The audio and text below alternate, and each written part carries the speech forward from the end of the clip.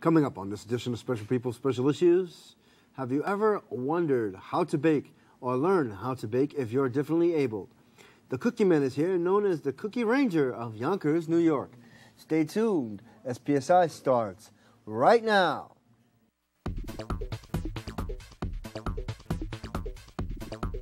Bronxnet.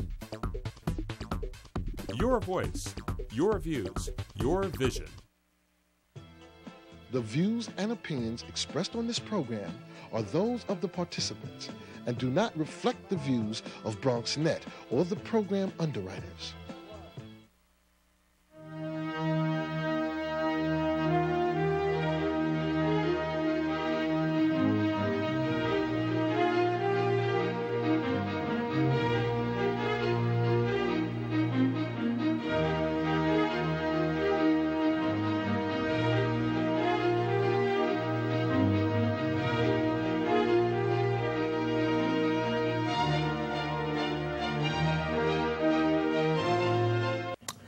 Welcome to this edition of Special People, Special Issues, the program that focuses on the needs, concerns, and achievements of the differently abled.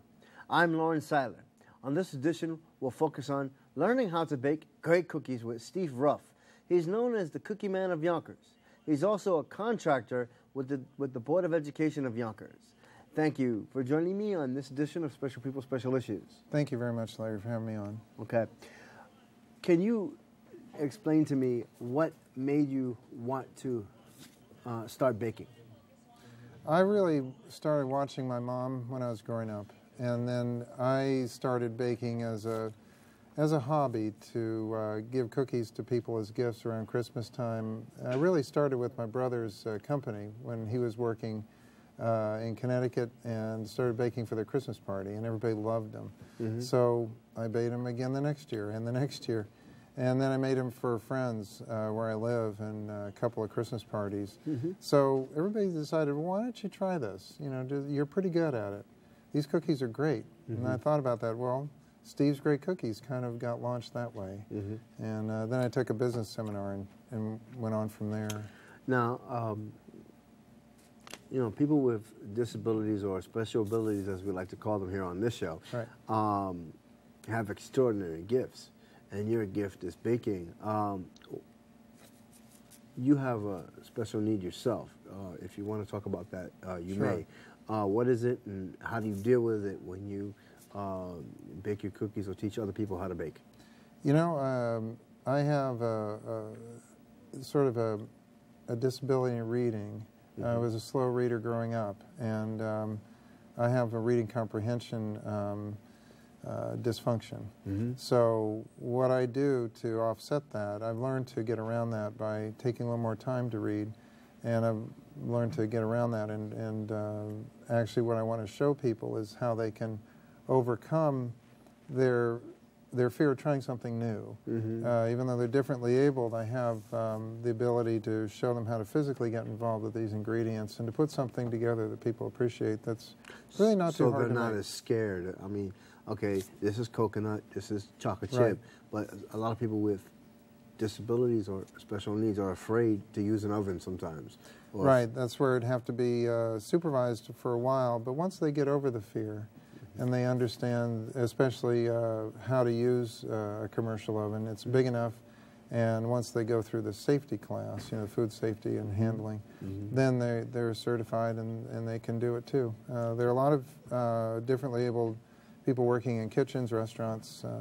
Certainly, mm-hmm, that can be worked out. Now, you've worked with special needs groups. You've worked with classrooms. You've worked in community centers. What group do you like working with the most? I think I love working with children. Basically 8 to 10 years old. They're open to imagination and creativity, and you can kind of mold their experiences in new ways, and mm-hmm, this is my favorite audience to work with. I work with some everything from pre-K to senior citizens at the museums and environmental centers I've worked in, but that seems to be the age where I connect the best. So that's. I notice here that you teach environmental sciences at the planetarium. You give tours and so on. What inspired you to do those things? And then, I mean, did you start baking cookies first and then did that? Or I mean, what made you really want to go into teaching? I loved working with children, and it's interesting, when you go through a job transition, I was laid off twice in my life, and currently I'm looking for full-time employment, but it's given me the opportunities to try something new. So the first time I was laid off, I worked in a museum as a volunteer, and I fell in love with working with children and taking them through tours. It was a maritime museum in Maryland, on the Chesapeake Bay, and I just loved what I was doing, and I knew I had a gift to do that. So I pursued that, went to graduate school eventually after working through the Smithsonian for a little while at the Natural History Museum, working with kids there, and then went on to a children's education program for museum education at Bank Street College. And then did that for a while, and then the cookies came later. And you've also been an adjunct professor at the College of Mount St. Vincent.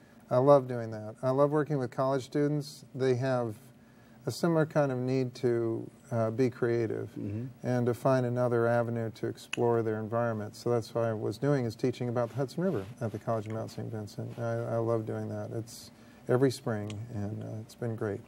Now, what are some of the misconceptions that people have around people with disabilities or special needs when they first meet them? I think they have some sort of disease. You know, people don't want to work with them because they think they don't recognize the disability as such. They recognize it as perhaps an illness, or they think it's something to do with their mental capacity or anything else. I think that's a tragic sort of labeling of people, but I think that's a common misconception. So in order to overcome that, you really have to get to know people with disabilities and work with them, and that's what I've been able to do through the education system and a museum. So it enlightened me quite a bit, especially in graduate school. I had a special needs class for children with special needs, and I just felt they were more focused. They had more passion for what they were doing than other children, and they, even though they were differently abled, they were capable of producing some of the most creative work I've ever seen. So it was quite an eye-opening experience for me. Okay. Why is it so important for, now, education is important, but why is it so important for a good education, especially when you're a child with a special need? I think you need to branch out and feel that you can have more control over situations around you, over your environment, have a feeling of independence. And I think creative avenues give you that, especially if you bake or if you paint, if you sing. All those talents give you a way to feel confident, feel some sort of control or independence over your life. So that's my gift to others, is to show them they can do something like baking and create something that creates a wonderful memory for other people. Now, you know, there are cooking courses or cooking classes for people with disabilities. The Bronx has them, different boroughs. Have you ever thought about teaching one of your own? I haven't come to that yet, but that's a good consideration. I love teaching and I love baking, so the two of them would combine well in a culinary class for students that are differently abled. So that'd be a great idea. That'd be a good thing to pursue. When growing up, did you? Oh, of course, I don't know if you knew that you were going to do this, but have you watched other chefs on television? And if you did, who was your inspiration? That's a great question. I've always loved Emeril Lagasse. You know, when he uses his BAM, when he adds something to a recipe and just kicks it in up a notch, and I've always loved that. I've used that in other education programs, and he's an inspiration to me. And I think even though he wasn't a chef or baker, Captain Kangaroo. I go back. I'm old school too. So Captain Kangaroo that's who gave you the inspiration for the Cookie Ranger? I think for the hat and the uniform might have been Captain Kangaroo. Okay. I grew up watching him. So, well, excuse me while we go to break. We'll be back with more with the Cookie Man and the Cookie Ranger of Yonkers when SPSI returns.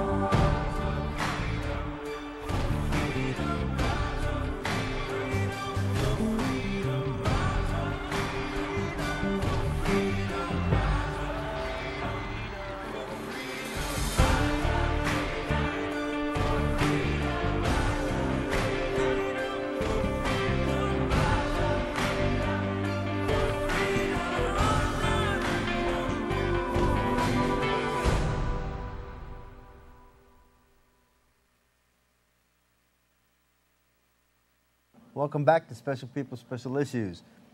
Steve, you're a science educator. You've worked with other people with special needs, and you teach them how to bake cookies. Can you explain some of the process that goes into baking cookies? Sure, Larry. Thanks. What I have here, first of all, for food safety, you always have disposable gloves.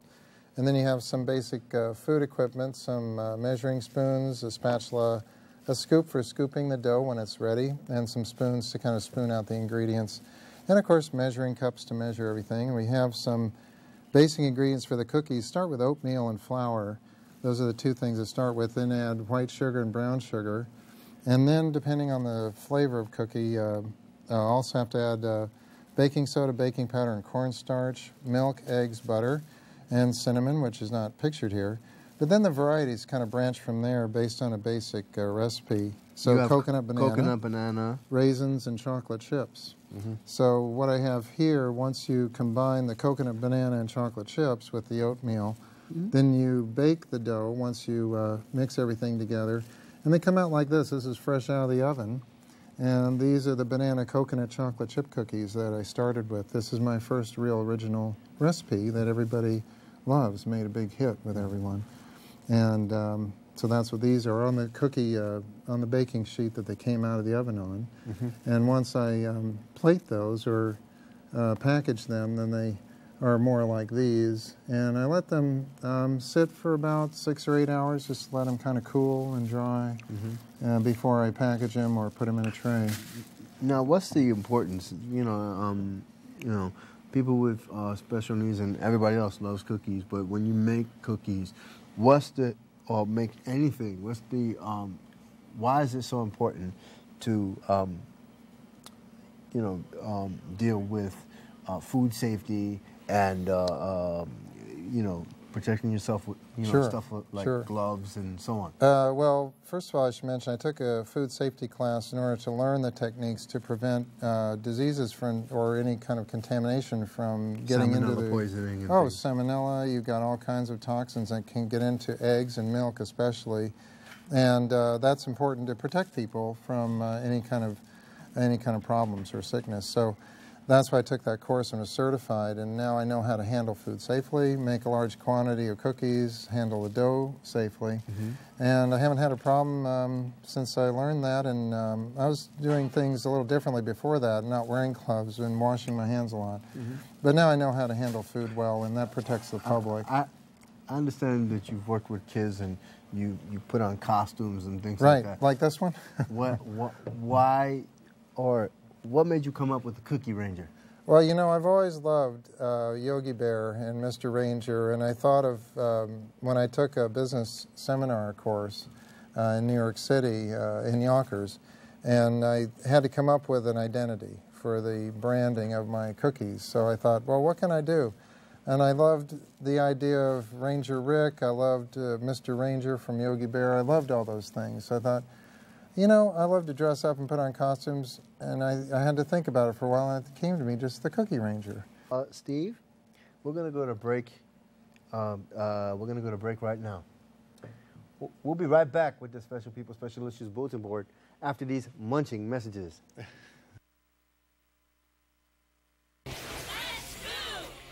When it's time for lunch, a sandwich is a quick and easy choice. And with the right ingredients, it can be good and good for you. So I'm here today to see who can build the ultimate sandwich. All right, when the time is up, our judges will give you their scores. Ready, set, go! Okay, Jason starts out with a multi-grain roll. Ooh, Allison stuffing her pita with, yes, spinach, a great source of iron. Jason isn't skipping on the protein, adding plenty of smoked turkey, just like Allison's putting the finishing touches with crispy red bell peppers for a dose of vitamin A. Time! It looks like we have a tie. We'll need to call in our special guest referee. Now these are what I call quick, delicious lunches. Whole grain breads, a whole variety of ingredients. There are so many different ways to build delicious, healthy sandwiches. These two get high marks in every category. I'd say you're both winners. America. Let's get healthy together. Did you know that getting up and getting active for just 60 minutes a day is all it takes to help you get stronger, look better, and feel great? Or that fresh fruits and veggies aren't just healthier and crunchier, they can taste better too? Eating better and getting more active is easier than you think. Yeah! Keep watching for some fun and easy ways to discover the magic of healthy living in your life. America. Let's get healthy together!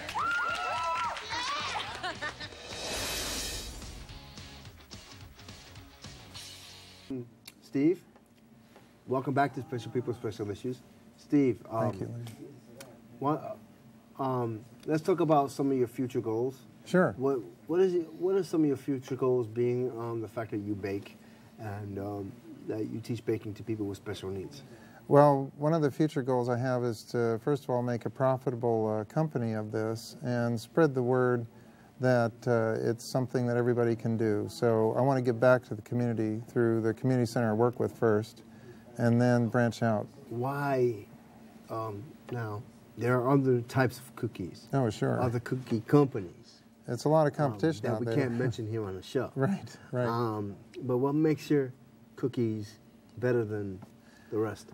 I think my cookies have a special richness about them because of the ingredients I use and the way I bake them. I bake them for a little longer than normal to really enhance the flavor, and the dough is thick enough, it takes a lot longer to bake. They're more like, especially with the oatmeal, they're more almost like a granola bar. They're that thick and dense. So they leave the person with a taste that lingers a little bit longer than other cookies. So I take pride in that, and it's a gift. It's God's gift that I'm very proud to use and to make sure people enjoy them that way. So I think I might have an advantage that way. All right, now you're an educator. Sure. Yes.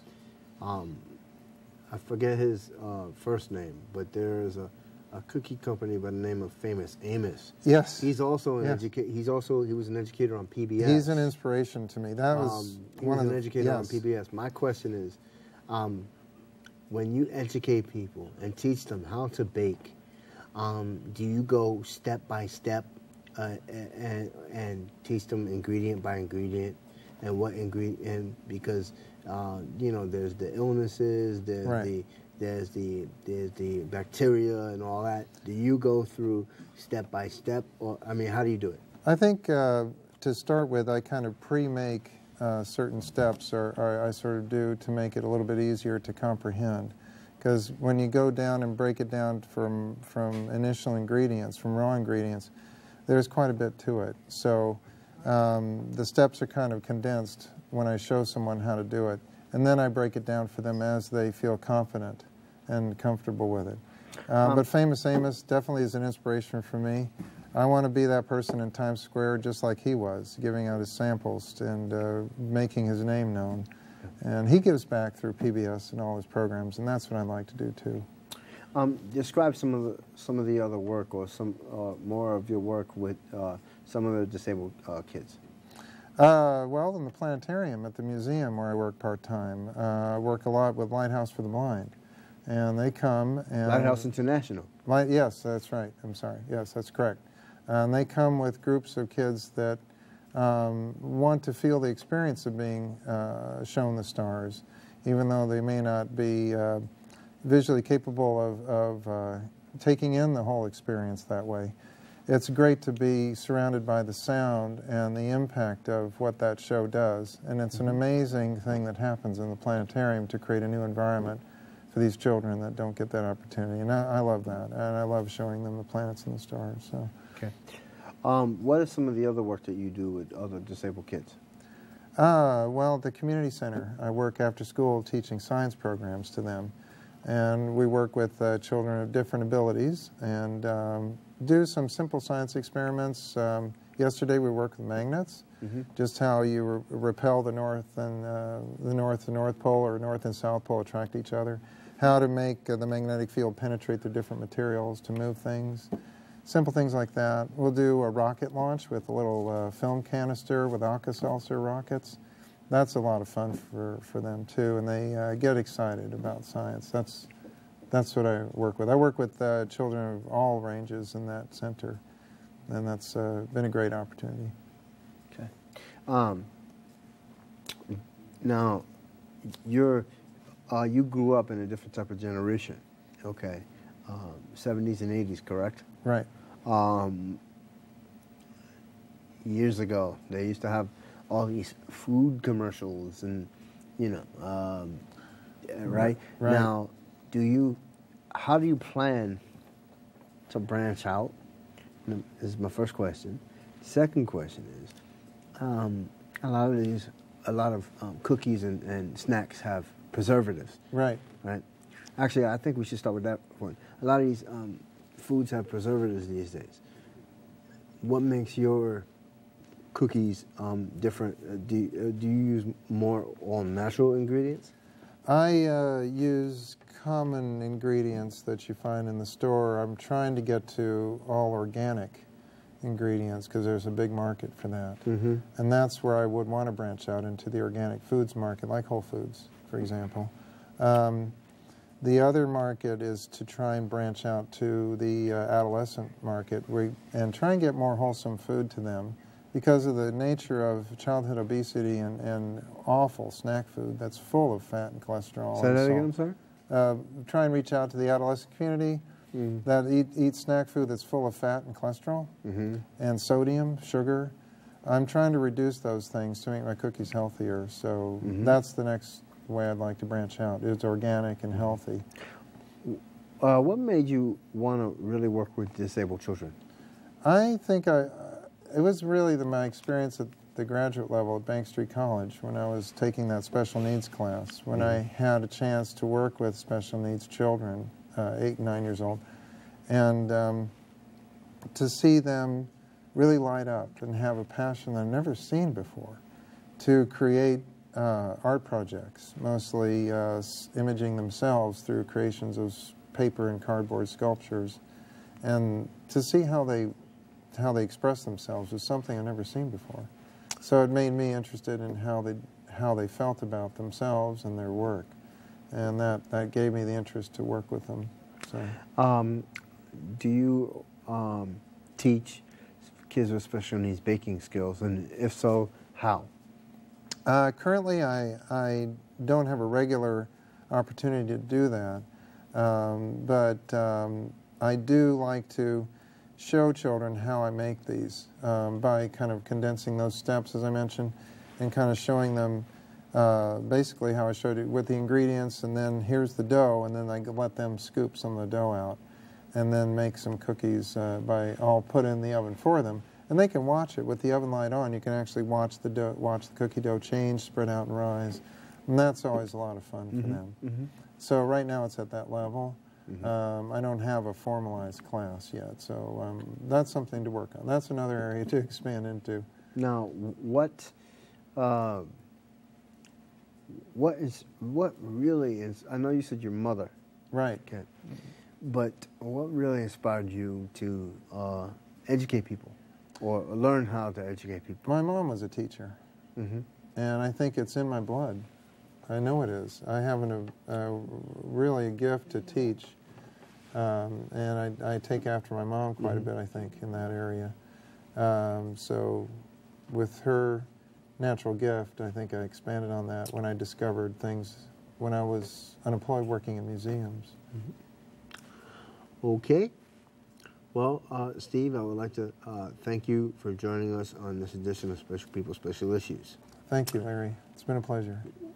When we come back, we'll have the Special People, Special Issues bulletin board after these messages. Now, Krista, make sure you stay with her the whole time. She's new to the country. This is her first day. This is a brand new country. It's a whole different culture. Gonna be okay. Now, make sure you stay with her the whole time. I'll be here right after school to pick you up. Okay, Mom. Okay, have fun. Bye-bye. Bye. Ignore my mom. She's so annoying. She's totally freaking out about this whole thing. She freaks out about everything. She always does that. Ugh. Ignore my mom. So, you ready for your first day in the wicked castle of doom? I mean, like, seriously, it's so boring. I don't know how they could put us through this, like, every single day. How many schools do you have in your village? None.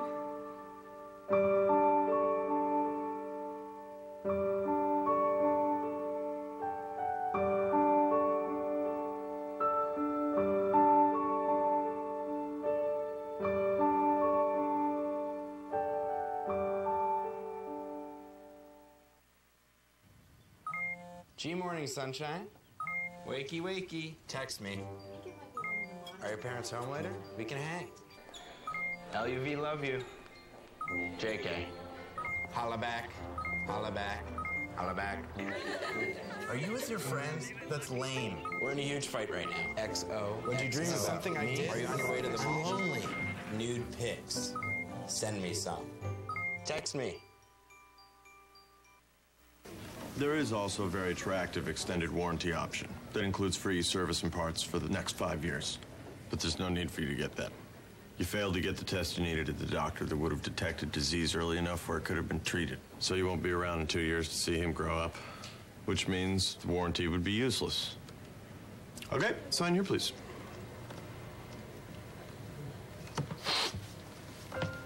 For a list of tests every man should have, go to ahrq.gov. Now, let's take a look at the Special People Special Issues Bulletin Board. It contains numbers and information featured on today's program. For more information on Steve's Great Cookies, you can contact Steve Ruff at 914-709-9871. That number once again is 1-914-709-9871. Or you can reach Steve Ruff at Stephen Ruff at, I'm sorry. Steve, well, I'll do it again. 3, 2, 1. For more information on Steve's Great Cookies, you can contact Steve Ruff at 914-709-9871. That number once again is 914-709-9871. Or you can reach him at Steve Ruff at optumline.net. That's Steve Ruff at optumline.net. Well, that puts an end to this munching edition of Special People, Special Issues. I'm Lawrence Seiler. See you next time.